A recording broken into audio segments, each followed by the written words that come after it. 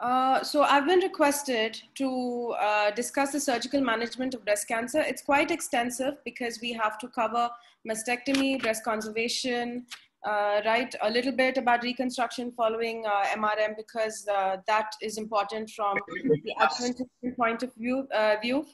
A little bit about oncoplasty, and then we move on to management of the axilla. All right. So just a minute.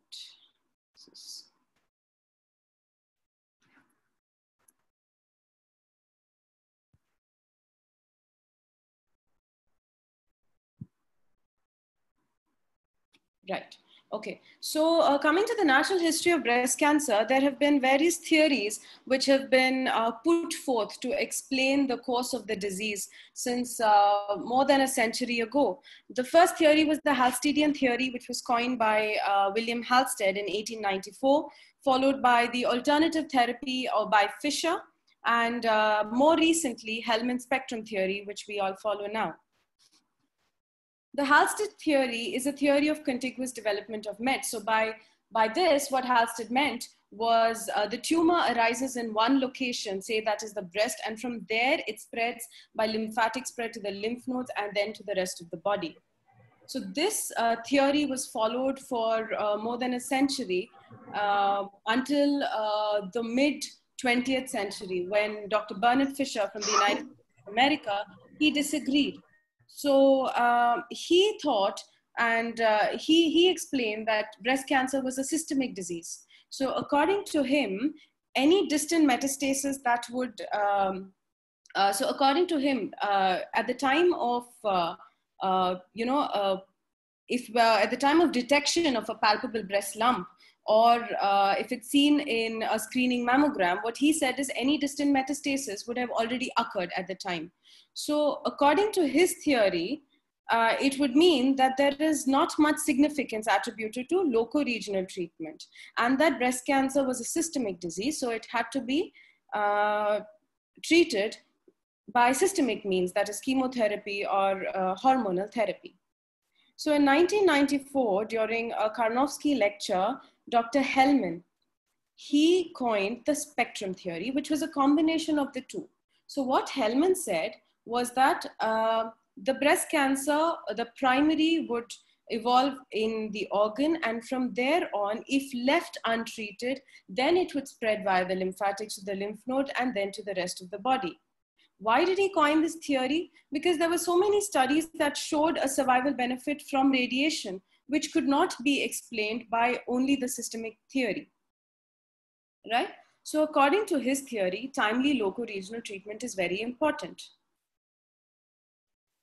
Now coming to the modes of surgical management, we can discuss the options of treatment with the patients for primary operable breast cancer, right?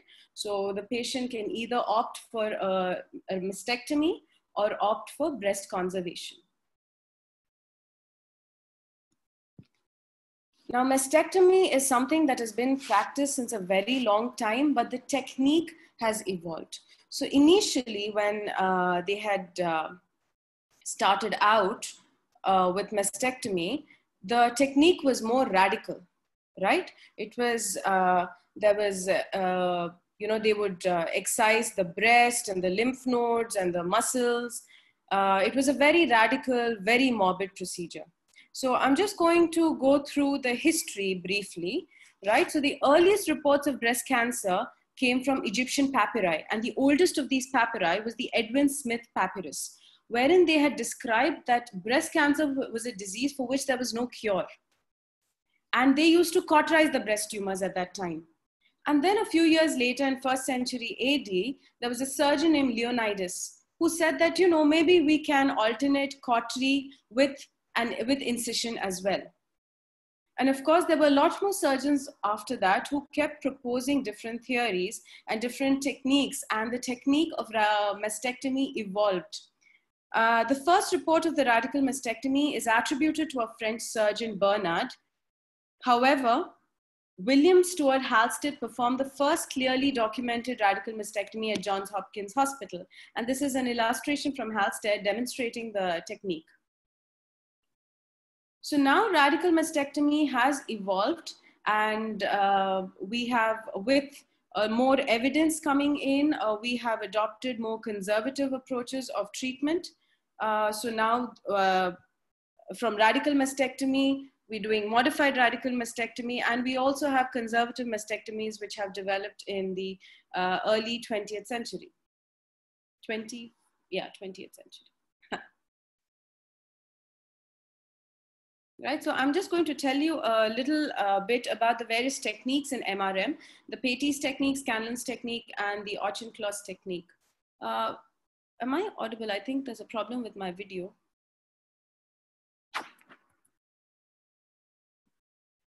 You are audible. Okay.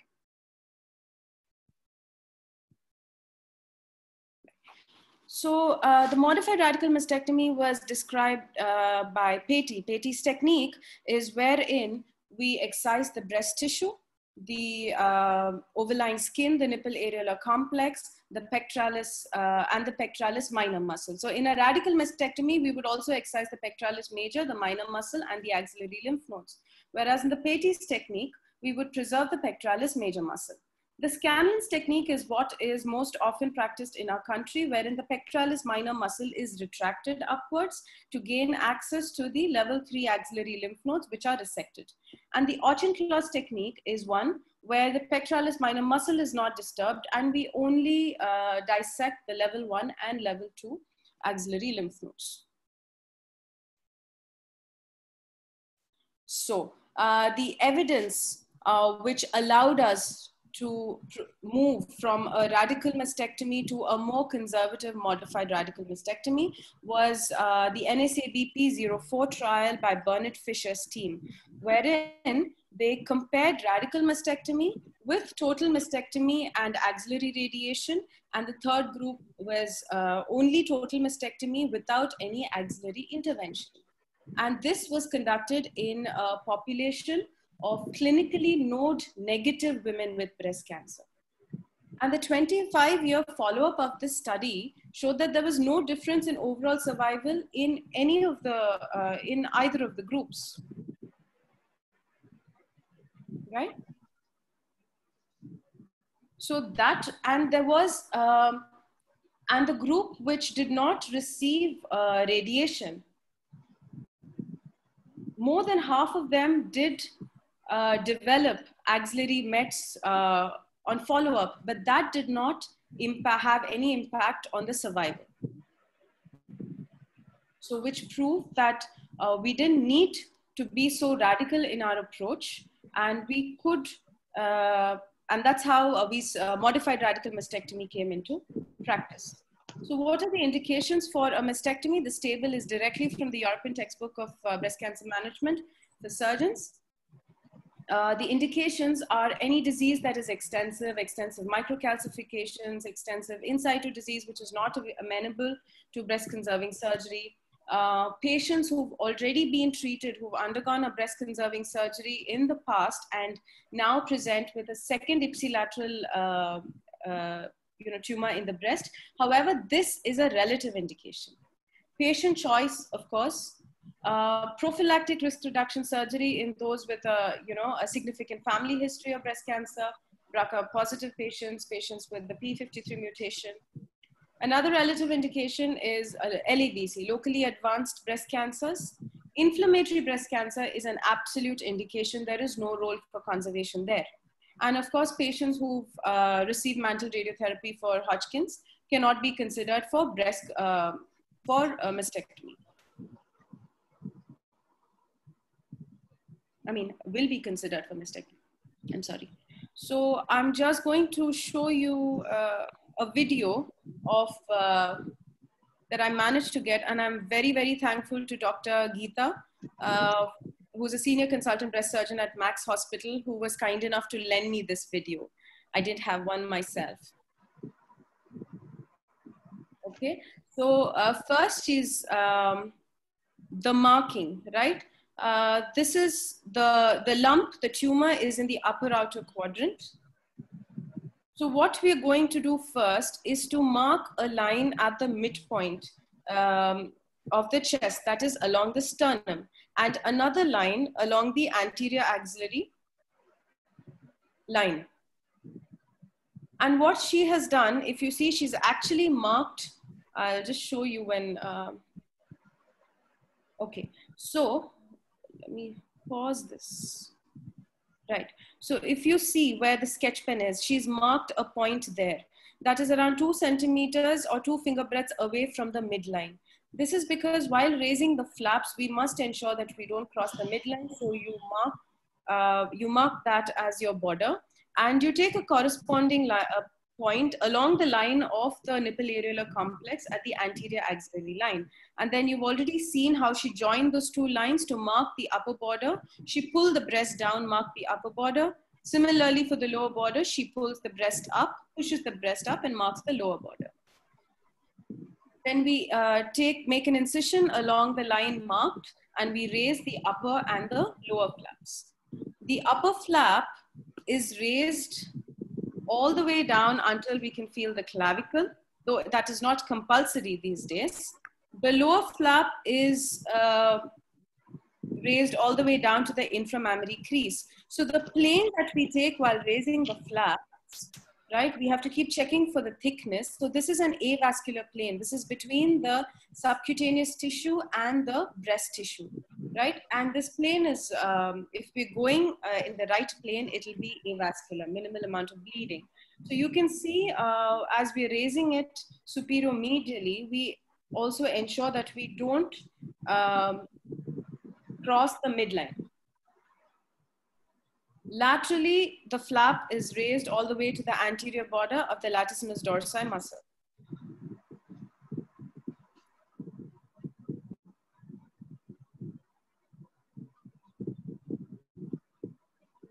Okay, I'm just going to move this along a bit. This is laterally, they're dissecting it a lot, up to the anterior border of the LD muscle. Following this, the breast tissue can be lifted off the chest wall, right? So this is where the breast tissue is being lifted off the pectoralis major muscle along with the pectoral fascia. And once the breast is completely off the chest wall, we enter into the axilla and start the axillary dissection. So if you can see, there's an incision that is being made at the lateral border of the pectoralis major muscle that is being retracted. And we're opening up the clavipectoral fascia, which will gain us entrance into the axilla. You see the axillary vein, so that is an important landmark. We must ensure that that is safe and sound, right? And 1 centimeter below the axillary vein is your intercostobrachial nerve. So this is responsible for sensory supply on the lateral aspect of the chest and the medial aspect of the arm. More often than not, during a modified radical mastectomy, you won't be wrong in cutting the intercostobrachial nerve, but there's immense amount of benefit in case you do manage to preserve the nerve. So the side effects or the complications of mastectomy that include loss of sensation, numbness, pricking pains, all the patient won't complain of the same. So this is the level 1 axillary dissection. She's dissecting the interneural tissue now. I'll just show you. Yes, so what's important? So what we have to keep in mind during an axillary dissection is that we must conserve the nerve to serratus anterior. Can you see my cursor? Yes, ma'am, visible. Right. So this is the nerve to serratus anterior. This has to be preserved, and so does the LD pedicle, the latissimus dorsi pedicle, the vein, and the artery. They need to be preserved. Right. So cutting of the nerve to serratus will result in winging of the scapula. So what she's done is dissected the tissue between this. So the axillary fat and the nodal tissue that exists in this triangle is the level 1 axilla. So once this dissection is done, the breast can be removed along with the level 1 nodal tissue. Right? So that's what she's doing. They're separating the level 1 axillary tissue from the breast. And then we move on to level 2 dissection, right? So the tissue is being pulled off from beneath the pectoralis minor muscle. It's right below the pectoralis minor muscle, and that is being dissected out. This is the level 2, following which the pectoralis minor muscle has to be retracted to gain access to level 3. At all times, we must ensure that we remain below the axillary vein. That is your upper limit. Few centers also dissect the interpectoral tissue. That is, they expose the plane between the pectoralis major and the minor muscle and dissect out that tissue. And through that plane as well, the level 3 axillary tissue can be accessed. So I'm going to show you that, right? So this is the interpectoral plane, and the interpectoral tissue is being dissected out. Okay, so once all this is done, your procedure is complete. You give a nice good wash, and the wound is closed in layers. We put in 2 drains, one to drain the chest wall and another one into the axilla. Okay, so right, end of movie time. Right. The complications of the procedure, bleeding in 3% of the cases could be either reactionary or secondary hemorrhage, prolonged seroma, and various complications related to axillary dissection, such as shoulder dysfunction, numbness along the lateral aspect of the chest, the medial aspect of the arm, a little bit of the back, lymphedema, right? So we will come to that a bit later when we discuss axillary dissection. So now in the early 90s, 1991, if I'm not wrong, they started describing more conservative techniques of mastectomy, such as skin sparing mastectomy, nipple sparing mastectomy. So the skin sparing mastectomy is similar to what the procedure that you've just seen, just that the ellipse that was taken for a modified radical mastectomy was that wide. So you just reduce the width, right? And you just take a little bit of the skin.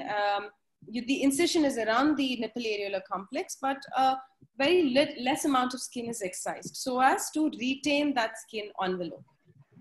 And there is evidence to show that the rates of local recurrence following a skin sparing mastectomy is comparable to that of a conventional mastectomy. Now, a lot of mastectomy specimens, there was a study where, mastectomy specimens were examined, and they found that in 5 to 58% of the cases, there was occult disease in the nipple, even if the primary disease was around 4 to 5 centimeters away from the nipple.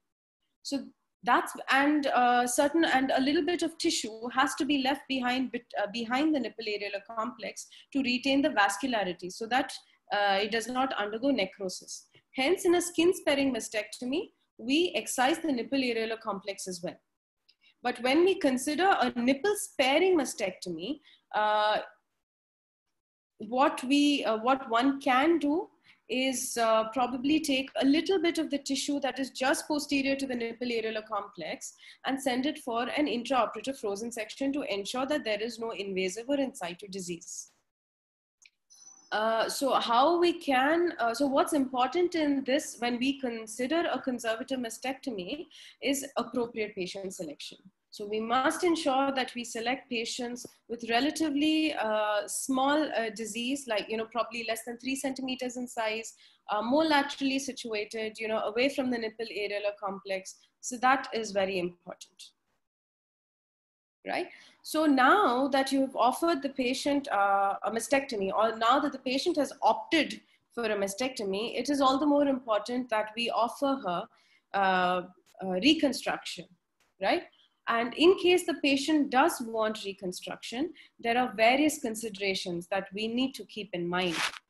First of all, the timing of reconstruction. Should it be immediate? Should it be delayed? Or should it be delayed immediate? Secondly, what kind of reconstruction do you want to consider? Do you want to use an implant? Do you want to use the patient's autologous tissue, right? So all of these have various, right.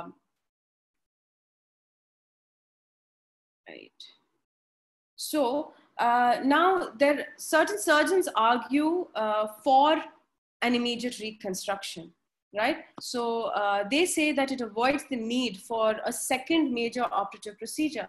And also the patient is avoided the psychological morbidity that she may have on when she loses the breast.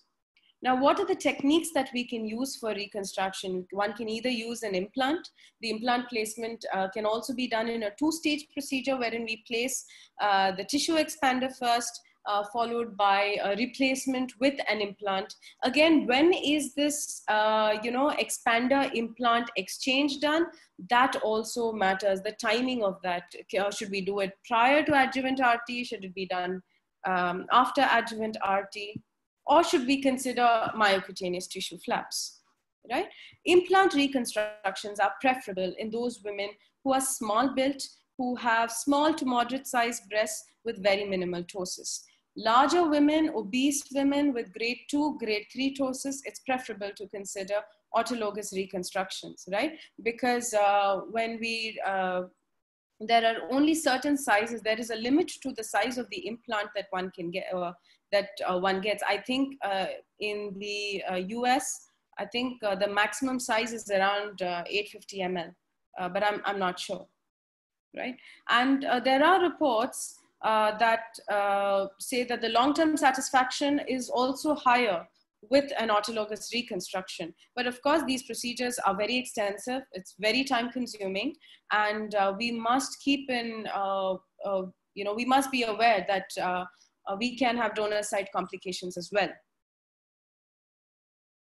So our reconstruction choices are also influenced by whether adjuvant RT is required or not, because an immediate reconstruction, say by using an implant, that can impact the delivery of radiation, right? So, and I think the radiation oncologists in the group will probably be able to explain this better, but it is difficult. It might be difficult to maintain dose homogeneity. Also, there is a higher risk of higher exposure of the heart and the lung to radiation. But this is not impossible. Centers of excellence have said that we can still consider RT post implant reconstruction, but it would require greater planning, right? And it would require a lot more diligence, and it's complicated, challenging as well. But another thing that we need to keep in mind is that radiotherapy can also impact the outcome of reconstruction. We can have skin changes, there can be vascular compromise, there can be fibrosis, it can affect the viability of the flap, it affects cosmesis as well. So the optimal timing of reconstruction is very important. So I had mentioned initially about the two-stage procedure of implant insertion. That is wherein we put in the expander at the time of mastectomy. You inflate it during the chemo, you keep inflating it. And then once the desired expansion has been achieved, we can replace the expander with the implant either prior to RT or after RT. The most common complication that is associated with RT, with radiation to an implant is capsular contracture that can occur. So the most preferable option for a reconstruction is autologous reconstruction. It's preferable if the patient opts for it after adjuvant therapy. So once treatment is completed, probably 1 year after RT, once the skin settles down, it's better to plan the reconstruction. And the full cosmetic impact of the radiation and the reconstruction may not be evident until 3 years after treatment. Right, so this is a table, it's directly from DeVita, wherein they've just mentioned the different kinds of reconstructive options, its advantages, disadvantages, etc. So from a radical mastectomy, we've come to modified radical mastectomy, and then we've come to an even more conservative technique, breast conservation, right? Where it's possible to preserve a cosmetically acceptable breast without compromising the local tumor control. And more often than not, when we when we present the patient with an option of breast conservation, it's breast conservation therapy, that is breast conservation surgery with RT, so that the survival that is provided is equivalent to that of a mastectomy. So this is one of the most important developments in surgical oncology of the last 25 years. And this is mainly attributed to these two men, Dr. Umberto Veronesi from Milan and Dr. Bernard Fisher from the United States of America. He actually just passed away just a few months ago, last year in October, interestingly.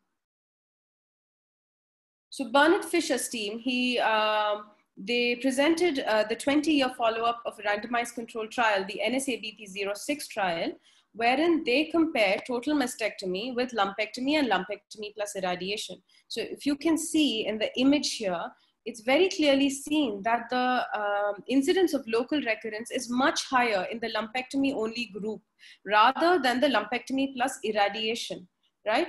And the difference that is 40%, close to 40% in the group without irradiation, and the incidence reduces to 14% in those who've received irradiation. And this is a very significant difference. However, there was no difference in the overall survival amongst the women who underwent mastectomy and lumpectomy with or without irradiation, right?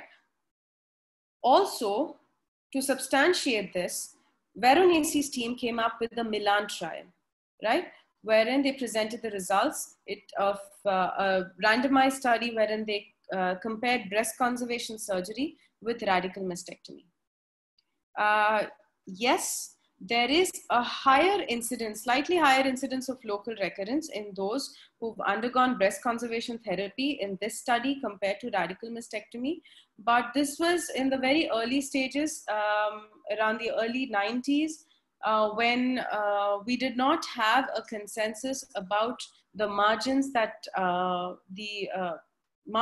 needed to be taken. However, they saw in this trial that there was no difference in the long-term survival rate, right, between BCT as well as radical mastectomy. So they concluded that breast conservation surgery is a treatment of choice for women who present with relatively early disease. Now, why should we offer the patient conservation?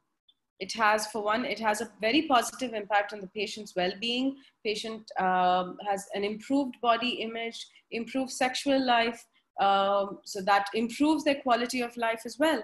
And as we can see from the evidence, it achieves long-term survival equivalent to that of a mastectomy. So why not, right?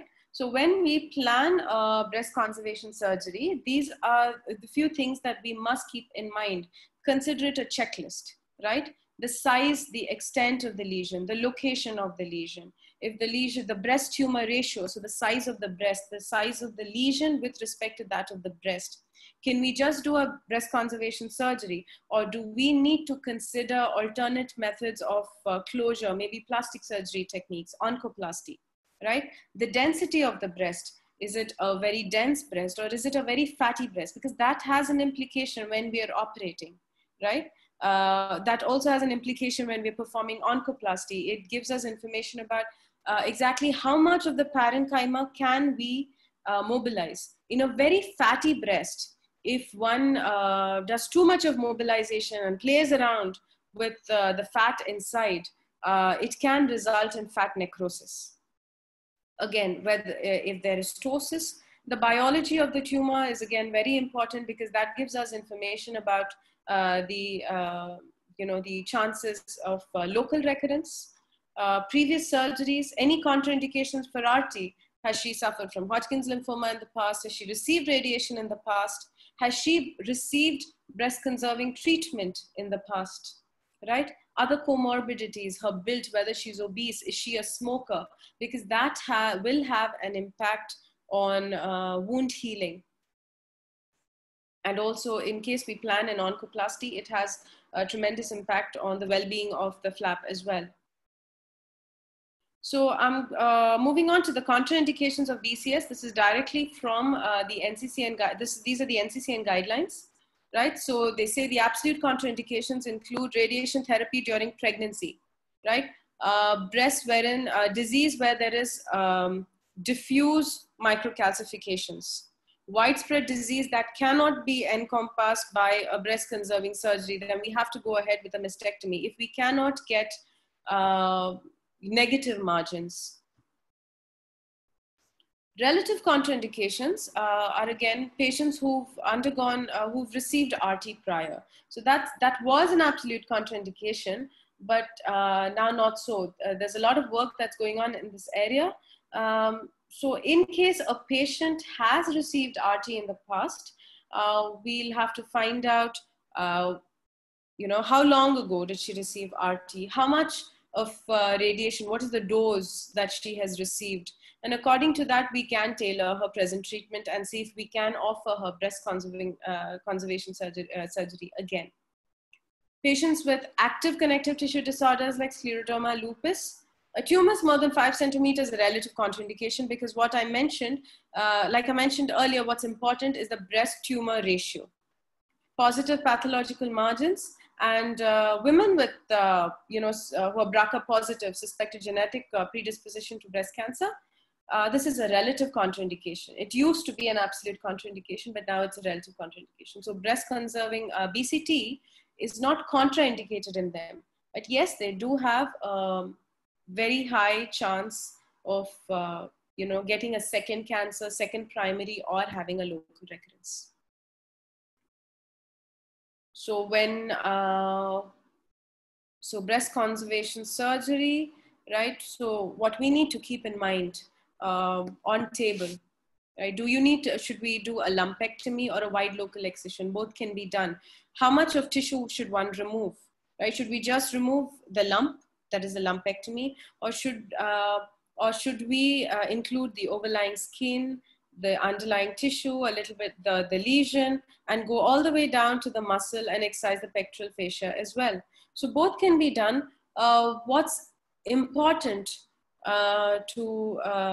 what we must ensure during excision is that margins are negative, right? Margins are absolutely essential. So what do you mean by the adequate margins?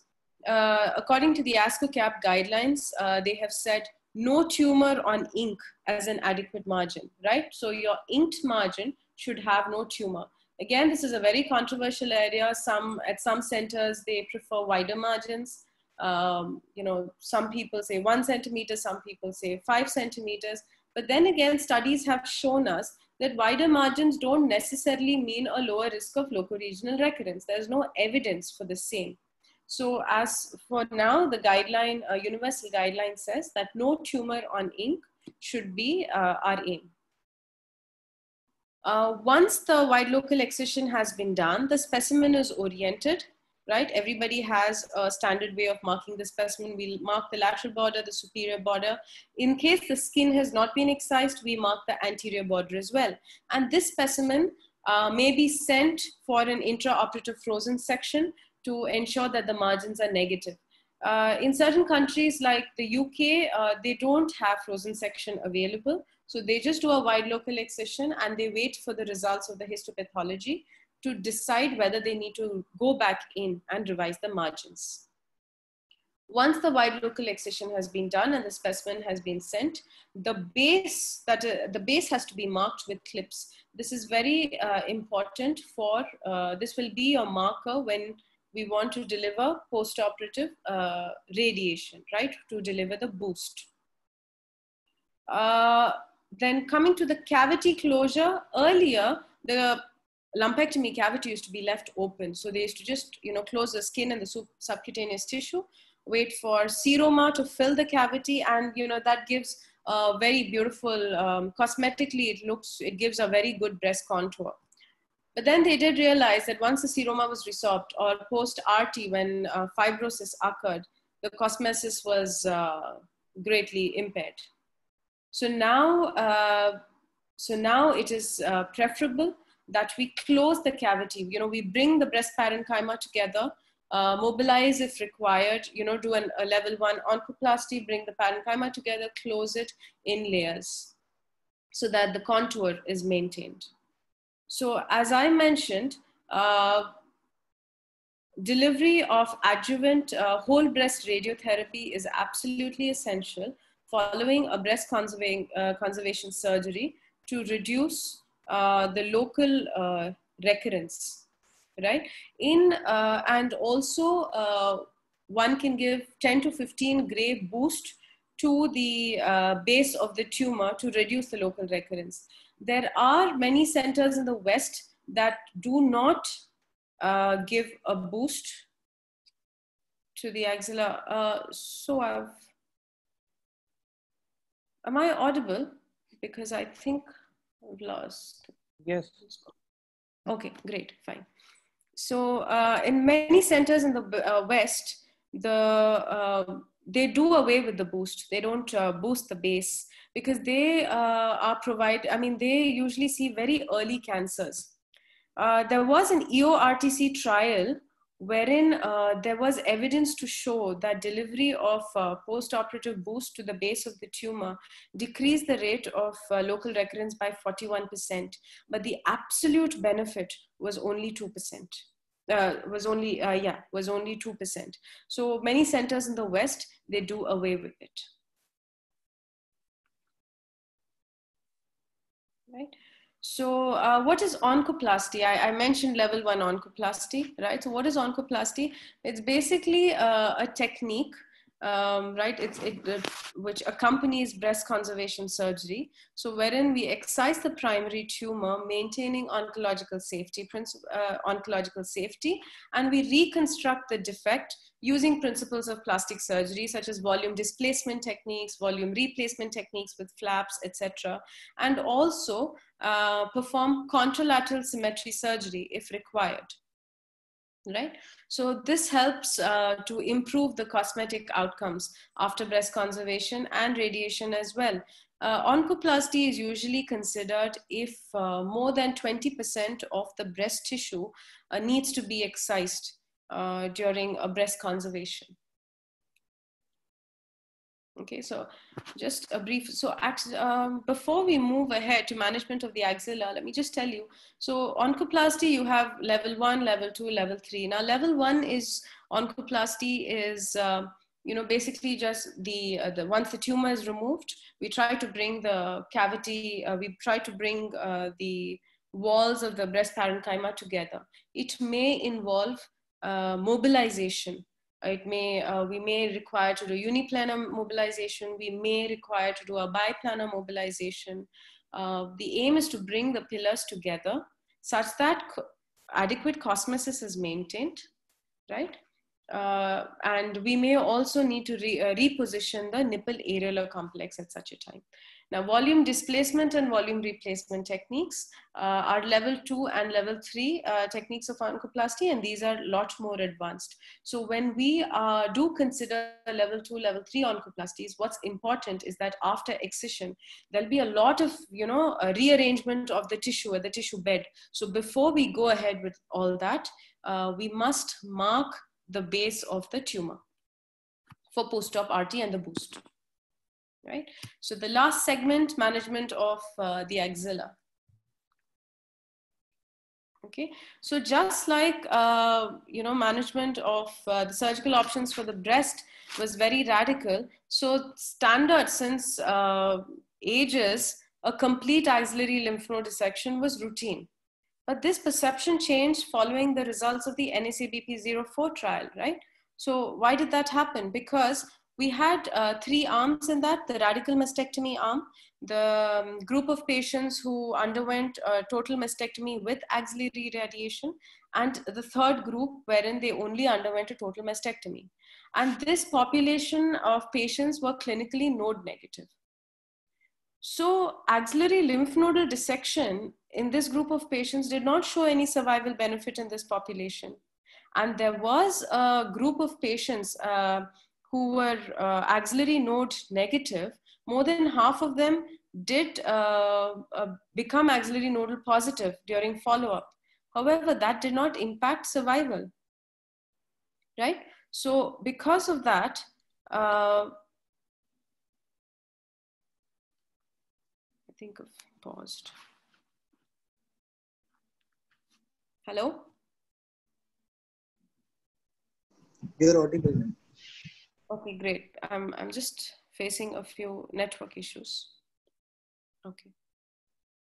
So since axillary lymph nodal dissection did not show survival benefit in node negative disease, it made surgeons wonder, uh, can we come up with conservative techniques for management of the axilla?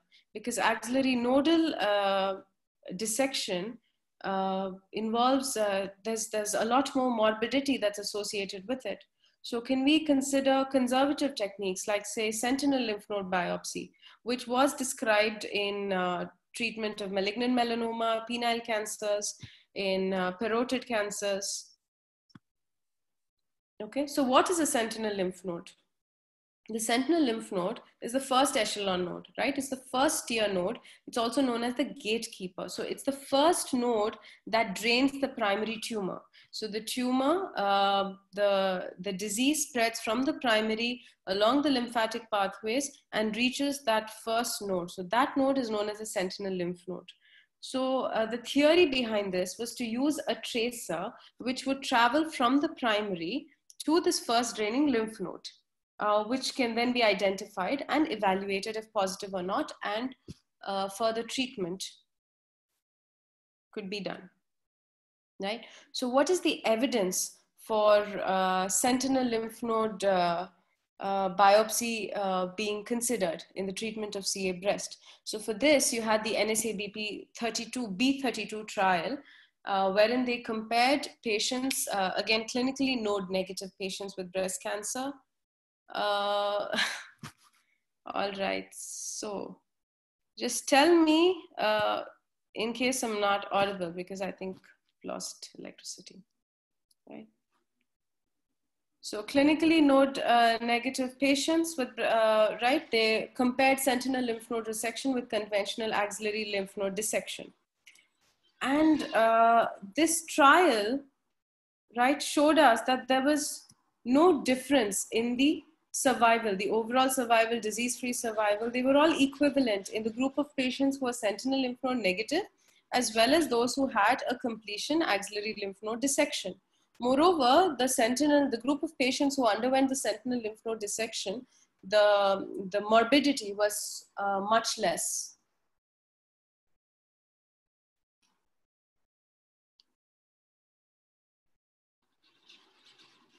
So coming to the methods, right? So prior to surgery, the morning of the surgery, a radioactive tracer, more often than not it's technetium-99, is injected either intradermal, subdermal, either subcutaneous, subareolar. It can be injected peritumoral, right? There are various ways to inject the dye. So this is injected the morning before surgery. It can also be injected in the night before surgery. So accordingly, we'll have to change the dose of the tracer. So the recommended amount is 40 to 60 megabecquerel. And of course, if we can go a bit higher, if we are injecting it the night prior to surgery. Okay, and it's preferable to inject the dye more superficially because that makes the dye spread faster. Deeper injections may result in us identifying extra axillary lymph nodes, such as the parasternal nodes, etc. But we don't have any substantial evidence on, if dissection of these nodes or this treatment targeting these nodes prolongs survival. Okay, so on table, when the patient comes on table, patient is painted, draped. What we do is we inject vital blue dye. So we use methylene blue dye. It is again injected either periareolar or can be injected peritumoral, intradermal, subdermal, right? So 0.5 to 5 ml of the dye is injected. We use two dyes, that is, we use a radio tracer dye as well as the blue dye in order to reduce our rates of false negativity. So once this dye is injected, it is massaged into the tumor and then into the skin. And the incision is taken either at the lower end of the hairline or at the point of maximum detection of radio tracer activity by using a probe.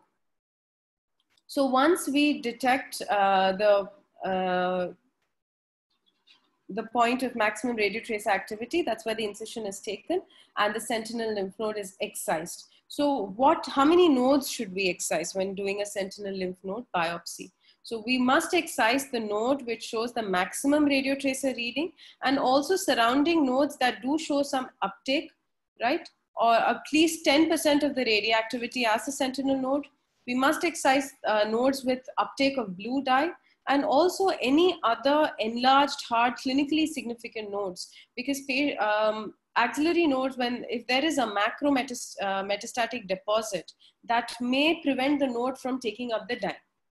Okay, so this is a very nice diagram that I came across, wherein they've shown which are the most probable locations for the surgeon to find the node. So more often than not, it's found immediately lateral to the chest wall, right?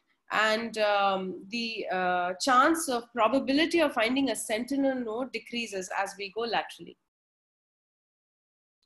These nodes, once they're excised, they're sent for intraoperative frozen section, and we wait for the report. So if the nodes are positive, then we go ahead with an axillary lymph node dissection, right? There are few centers now who do not opt for an intra-op frozen section in the West, especially after emergence of data from the ACOSOC Z11 trial. Okay, because that gave us data saying that we can avoid axillary lymph node dissection even in the presence of 1 to 2 positive lymph nodes. So we will be discussing that now, right? So the ACOSOC group, the ACOSOC Z11 trial, they examined patients who underwent a sentinel lymph node biopsy, and after that, they were patients with positive sentinel lymph nodes. They were randomized to undergo further axillary lymph node dissection versus no further treatment. And once again, after 6.3 years of follow-up, the results of this trial, it replicated the results of the NACBP04 trial, right? Wherein in the NACBP04, more than 38% of patients with axillary dissection, they had nodal mets.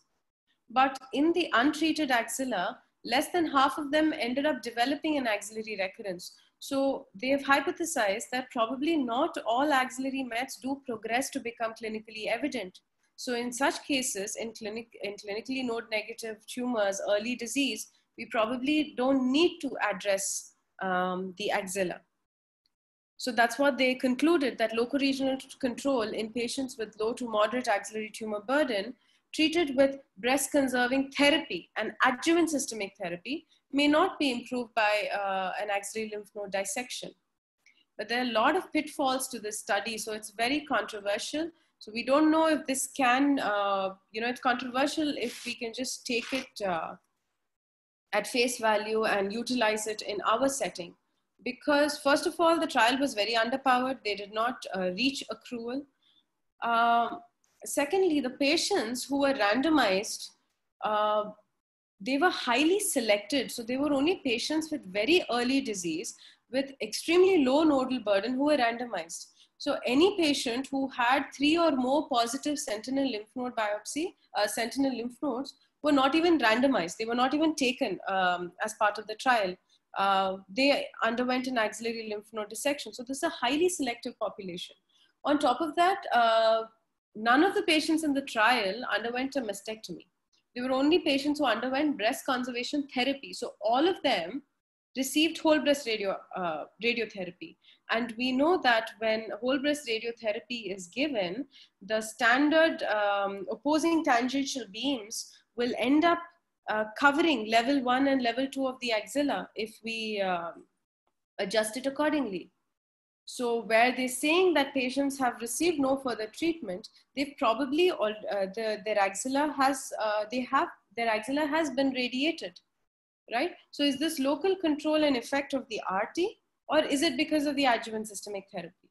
So a lot of controversies. So we can probably consider it. So this is the ASBS statement, wherein they've said that we can possibly consider it in very early disease and not in patients where they have T3 tumors, that is more than 5 centimeters, where there are more than 2 positive sentinel lymph nodes, patients undergoing mastectomy, or patients undergoing partial breast radiation.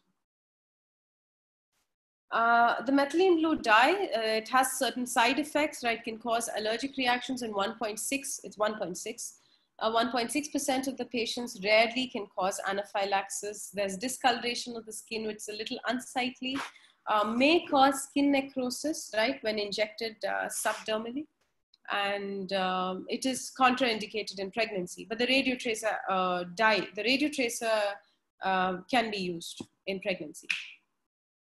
There are various alternatives that have come up now for sentinel lymph node mapping, like superparamagnetic iron oxide, MAXseed, indocyanine green dye, which is now, it's quite popular in India. Hybrid spect, radioactive seeds, microbubbles, you know, a lot of things are being tried.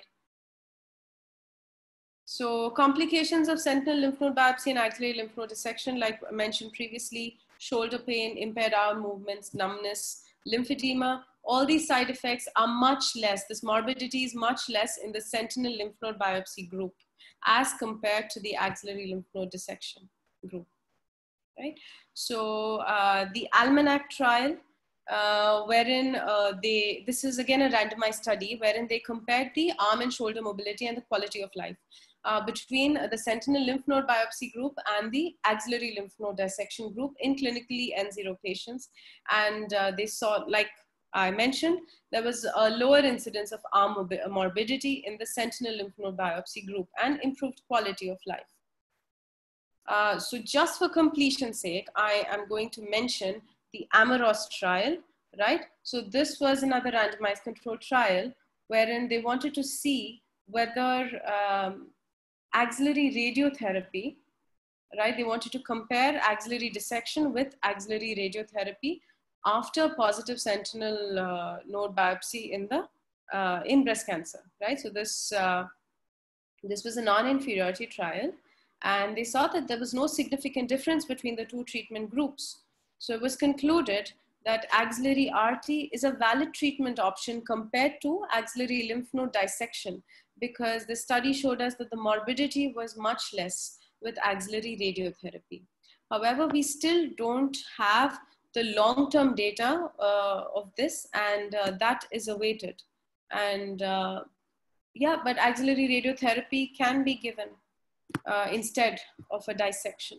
It's the call of the multidisciplinary team of your institute, right? So I think that does it. Thank you so much. In case y'all have any questions, I think y'all can ask me now, or you can email me. I will definitely revert.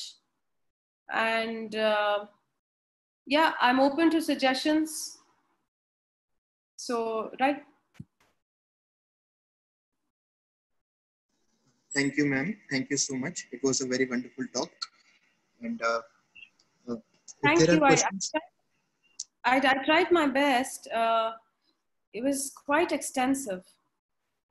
Yeah, so I hope you all understood. I do know that I hurried in some places. So you know, I understand if there are certain bits that you didn't understand, and feel free to reach out to me. Can you see my email? yes, ma'am, it is possible. Yeah. So feel free to, you know, drop me a message, any feedback, anything at all. Any questions from anybody?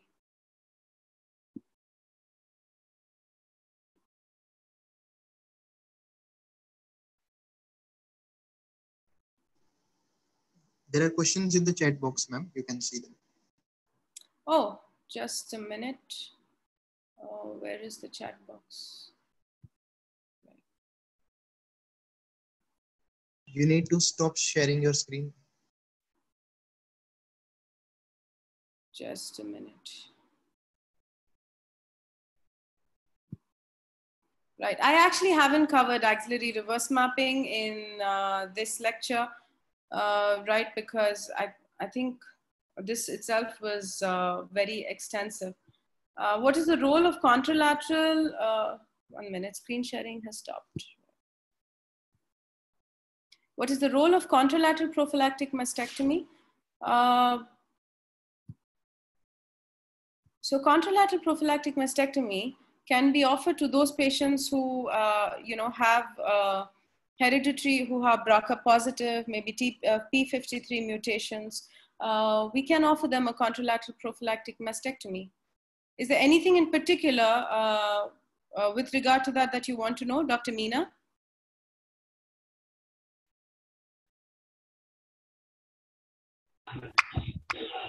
No, ma'am. And one more question, any trial regarding use of radiotherapy? Any trial regarding use of radiotherapy only without dissection of axillary dissection? Any? Any? I'm sorry, I didn't get your question. Did you ask me if we can just give axillary RT without dissecting the axilla? Yes, yes, ma'am. Yes, that is possible. That's what I said. The Amaros trial has given us evidence, for the same, that there is no difference in the overall survival or the disease-free survival if we give axillary radiotherapy instead of an axillary dissection, and the morbidity is also much less. But like I mentioned, a lot of it's still not the standard. I think people are comfortable with an axillary lymph node dissection, and also we don't have long-term data for the same. We don't know whether in the future we can expect any side effects. So we need to wait and watch for more evidence. Okay, thank you, ma'am. Excellent talk. Something else?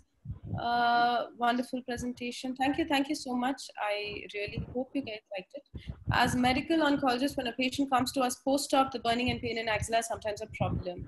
Yes, we prescribe pregabalin. Anything else that can be done? Is it expected to recover? It's actually very distressing. I think more than 75% of the patients who come, especially in big institutes, right? With there is no trend of preserving the intercostobrachial nerve, right? So more often than not, patients come with this issue. There is one thing, when we do cut the intercostobrachial nerve, what textbooks describe is, in order to reduce some of this burning sensation, what we can do is cut the nerve, a sharp cut right at the ribs, right? At the chest wall, a sharp cut with a scissor, and not something hesitant, and definitely not with a cautery.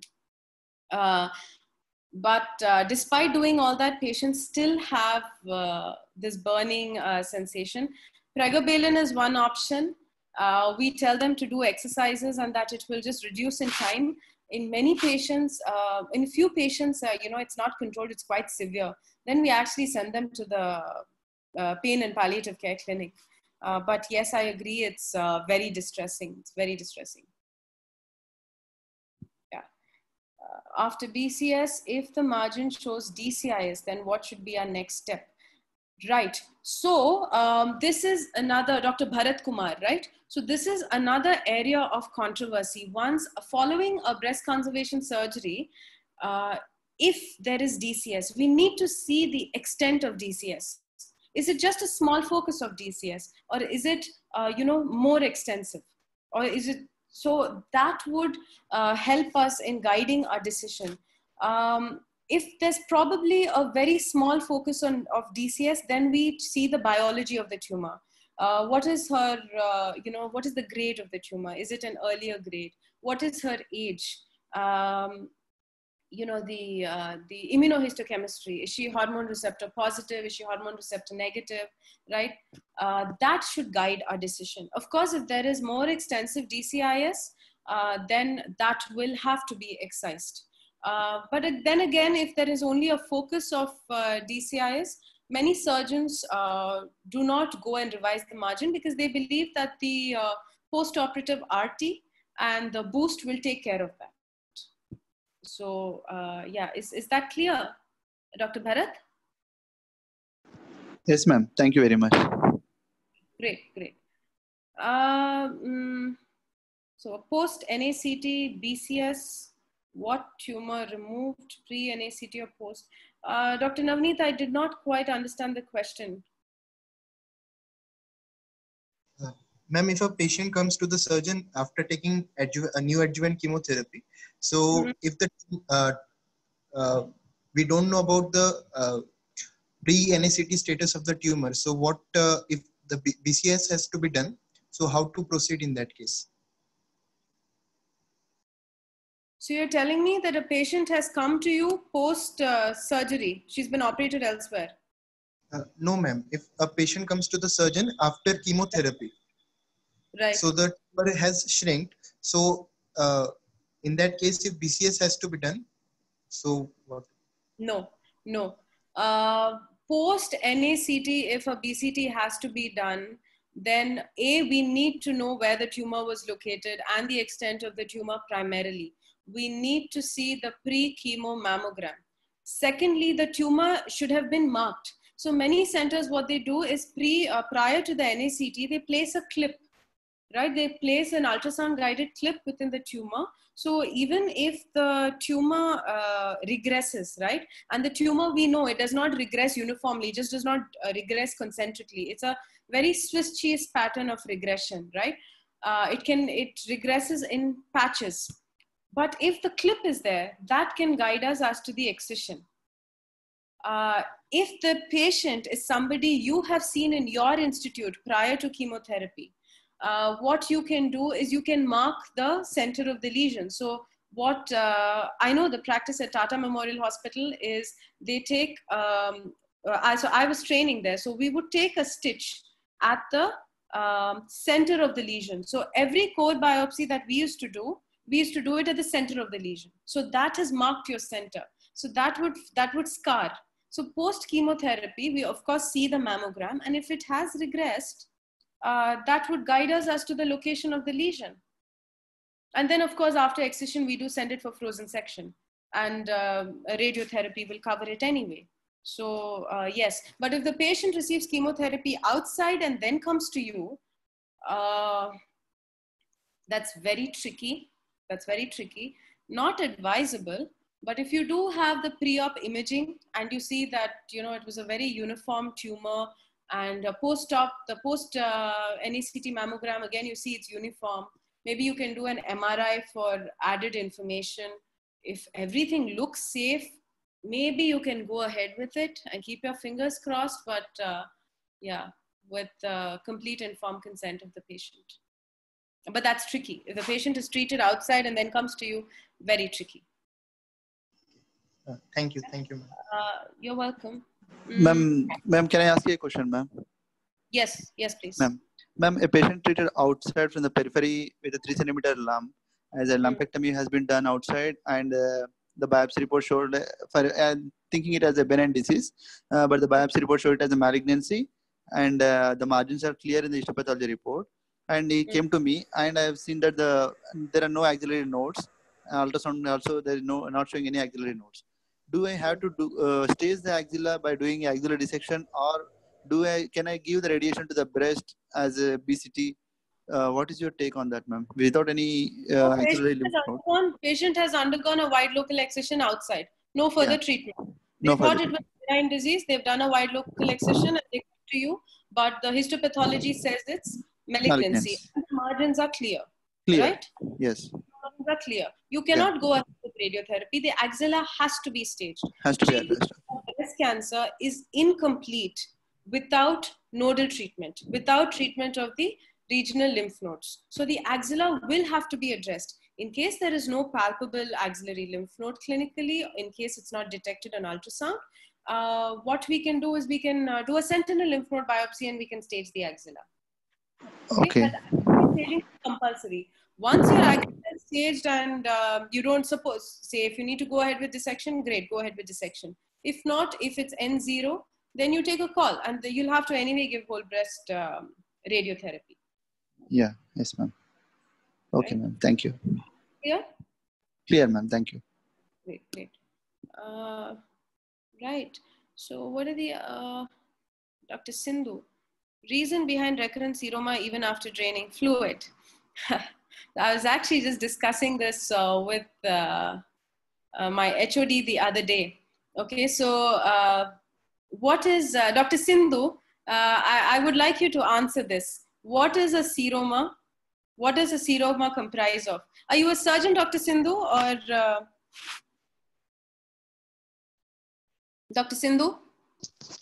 Ma'am, actually, I'm a radiation oncologist. Okay. Could you please tell me what do you think the seroma comprises of? This is just a teaching exercise, okay? Not anything else. So if you know it, great. If you don't know it also, it's okay. Yeah. I don't know, actually, maybe just fluid post-operatively in the post-op cavity. I don't know exactly. Traditionally, it was believed that the seroma was only lymph. You know, when patients would come, they were told that, you know, you'll have some lymph accumulating there and don't worry and it will drain. But I recently read that it's not just lymph, but it's also, you know, the result of inflammation because of all that surgery that was been done. It consists of a lot of inflammatory markers, right? So recurrent seroma, again, a seroma will last for say 15, 20 days. And after that, it's typically it reduces. Okay. In some patients, you know, who are maybe very obese, you know, it doesn't stop. It's prolonged and that interferes with wound healing. What is the management? Honestly, you just keep aspirating the fluid. Some centers, they put in CRD, they put in a corrugated drain, or you can just reinsert the drain. Despite that, if it still doesn't reduce, it's more than a month, you may try injecting talc.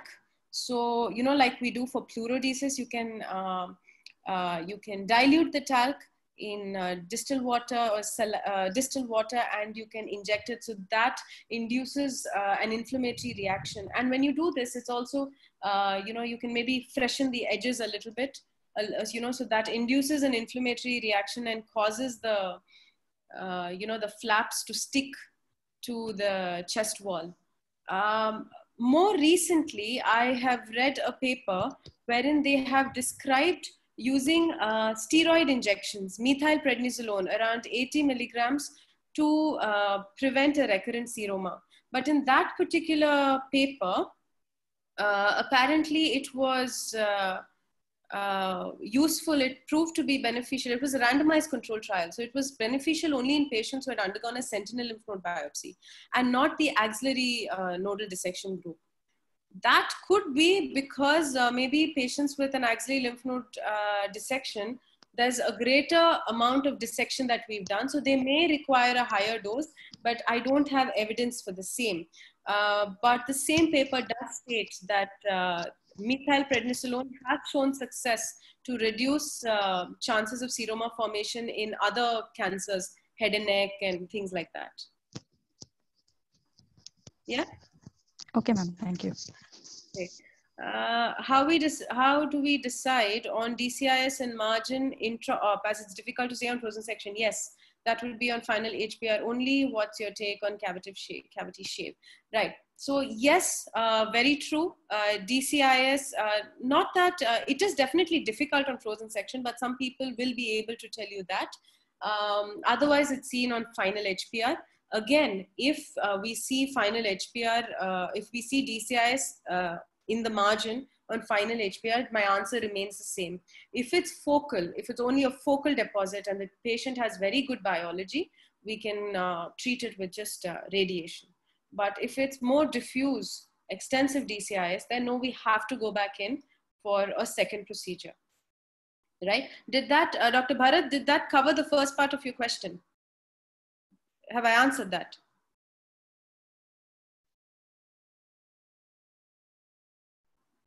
Okay, moving on, just let me know in case it's not clear. Yes, ma'am. What's your take on cavity shave in BCS? So more often than not, what we do is we just do a wide local excision and we send it, we orient it and we send the specimen for margin assessment. However, recently when I had attended a course conducted by the European Surgical Society of Oncology, and there a lot of the experts had from the UK, they had suggested that we routinely do a cavity shave. So what does a cavity shave mean? You do a wide local excision, right? The lump is excised. So the cavity that is there, the walls, so that goes for HPR. But for margins, we take additional shaves from all 4 margins and send it separately. They recommended that because it apparently does make a difference when the final HPR is being done. So probably a cavity shave is what is recommended. Yeah, Dr. Maria, ma'am, post WLE, how to do without the primary, how to stage. It can be done. I'm sorry, because of the paucity of time, I didn't go into the details of, the indications of sentinel lymph node biopsy. The sentinel lymph node biopsy can also be done post a wide local excision. So what do? You either inject it around the periareola, okay? But, or you inject it around the site of the tumor. Yes, the lymphatics would have been distorted at that point in time, but we can attempt. There probably would be a higher rate of false negativity. So what we can do is maybe instead of, if you probably see only one enlarged node or two, you probably take one or two additional nodes and send it for HPR. But it can be done. It's not a contraindication. Clear, Maria? Dr. Salim, role of mastectomy versus upper outer quadrantectomy in, I'm sorry, I haven't understood your question. Dr. Salim? Yes, ma'am. Hello, ma'am. Yes, tell me, Dr. Salim. Yeah, ma'am, I'm asking about patient with axillary node mets with showing breast tumor IAC markers positive without any breast primary. Should we go for like after investigation? Yeah, we should go for upper outer quadrantectomy, yeah, mastectomy, yeah, whole breast radiotherapy. Actually, there are no. See, we don't. Upper outer quadrantectomy is out of the question because it's again, it's an unknown prime. Say you don't know where the primary is. It could be an axillary primary. It could be something occult, right? Okay. So in such cases, actually, where a lot of studies that have been done where they've compared mastectomy versus typical, conventional MRM versus axillary dissection alone. But a lot of the evidence points to benefits if we do mastectomy as well. Upper outer quadrantectomy is out of the question because we don't know where the primary is. What if it's in the, the medial aspect of the breast, right? I would suggest in a setup like ours, we do a mastectomy along with the axillary dissection. Okay, ma'am. Usually they say that the tumor usually most common site is in the upper outer quadrant of the breast. So doing a upper outer quadrantectomy. No, but that's data. Exactly, that's data. What is the point in doing an upper outer quadrantectomy? What if that has no disease and the disease is elsewhere? We don't know, right? Anyway, if it's going to be like an occult, if there's no disease in the breast, nothing turns up in the axilla, on the ultrasound, the mammogram, you're going to do an MRI also. You have to do an MRI to see if there is anything there at all. Doing an upper outer quadrantectomy, there's absolutely, it doesn't offer us anything. So we are neither here nor there, we are neither sure that we clear the disease, but we want to sort of give her, make her feel that she has a breast. There's no point in that. Might as well do a mastectomy. If the patient is very keen, we can do a reconstruction. Okay, ma'am. Thank you. Okay. You're welcome. Dr. Meena, inflammatory carcinoma of breast with pregnancy, how to plan for management. So that's a separate topic, Dr. Meena. It's quite complicated, management of CA breast in pregnancy. It depends on which trimester has the patient presented to you. Again, inflammatory carcinoma of the breast, so she will have to receive chemotherapy. If she's in the first trimester, we can definitely not give chemotherapy. Second trimester, third trimester may be considered. The third trimester, again, no, it's around the time of labor. So second trimester, yes, we can consider giving radiotherapy and then plan the surgery. Has to be modified radical mastectomy. Plan for surgery after delivery and then go ahead with adjuvant RT, right? So it depends on which trimester the patient presents to you. If it's inflammatory carcinoma and very, very early stages of pregnancy, depends again on the age of the patient. How many children does she have? Is she keen on this pregnancy? Lot of considerations that you need to take into account. Yeah. Okay. Right breast mass, left axillary nodal mass. What is the choice of surgery? No. This is you're talking about M1 disease. So if the disease in the right breast and you have a contralateral axillary nodal mass, then that is M1. That is metastatic, right? So in such cases, we have to do a MET workup and a PET scan. Okay, and if there are no other sites of METs, right, and it's only in the contralateral axilla, then again this becomes oligometastatic breast disease. So we give her the traditional treatment, you know, chemo, RT, everything, and following everything, we see the response of the contralateral axilla. And if there are no other sites of METs, okay, there's no systemic disease at all, then we can do a clearance of the opposite axilla as well and consider radiation.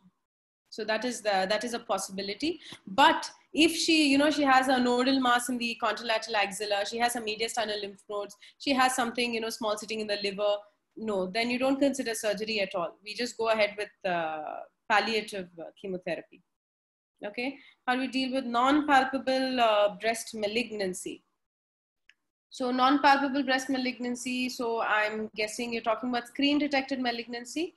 So we'll have to localize the lesion. We'll have to localize the lesion with a wire, or with some people in the West, they use those magnetic beads. There are various ways to localize the lesion. In India, we most commonly, we use a wire, we localize it. We do a wide local excision and then sentinel lymph node biopsy, which is standard, and we treat it. Yeah, is that clear, Dr. Pratibha? I'm sorry. Yes, ma'am. Thank you, ma'am. Yeah, you're welcome. Mastectomy of right and lymph node dissection of left. No. So what I said was the disease is in the right, and you have disease in the opposite, in the contralateral axilla. So that is metastatic disease. So that means the ipsilateral axilla also has to be addressed. So that would mean a modified radical mastectomy. See, this is an entirely different concept, actually. We are sort of veering off discussion. So this is what you're asking me is oligometastatic disease. So in oligometastatic disease, again, we are venturing into very controversial territory here. So oligometastatic disease, if you know, if we can achieve a complete clearance, then the metastatic deposit has to be treated. So in the scenario that you've given me, she's got a disease in the right and she's got a contralateral axillary node. So you treat the disease, right? So you do a modified radical mastectomy of the right side, which includes axillary dissection on the right. And then we also do a lymph node dissection on the contralateral axilla. Bilateral MRM not required. You don't need to do why do you need to remove the opposite breast as well? If the opposite breast does, there's something pops up later, then you can address it. You don't need to do it then. It's oligomet, systemic treatment, no role of surgery. No, I do not agree with that, Dr. Bharat. Oligometastatic disease is a totally different territory, right? No, the Turkish paper talks about M1 disease. The TMH and Turkish paper is entirely M1 disease, okay, metastatic. So that's called the M1 paper, right? So in frank, according to the TMH and the Turkish papers, if it is frank metastasis, okay, then there is no role for surgery. Oligometastatic disease is when the disease burden is low, okay, there some papers say more than, or you're making me go into something entirely different anyway. So this would be the last question, okay, and then you guys can probably email me. So oligometastatic disease is when there are more than less than or equal to 3 metastatic deposits. Okay, and some people say if more than or equal, I mean less than or equal to 4, and more recently a few papers have said less than or equal to 5. Very controversial territory, but basically oligometastatic disease is low burden disease, something that can be tackled. Like for example, if you have something in the contralateral axilla, you have maybe, you know, a small spot in the lung somewhere, and that you know, resolves after chemo. then you can go ahead with treatment. You can consider oligometastatic treatment. Surgery is definitely an option, but that is a discussion for another day. So Dr. Bharat, what you have mentioned, that is the M1 paper. That is in frank metastasis. It's not oligometastasis. Yes. Dr. Bharat? All right. Anyway, so if we're done, right? No more questions. Y'all can message me. Okay, great, Bharat. Fine, fine. So y'all can drop me an email if you have further questions. Is that all right? Sure, ma'am. Thank you so much. You're welcome. Thank you so much for inviting me here. It was an absolute pleasure. I really enjoyed this session. Thank you, ma'am, and we look forward to more such sessions from you. Yeah, same here, same here. It was really nice. All right, see you all, and take care. Stay safe. Thank you. Bye-bye.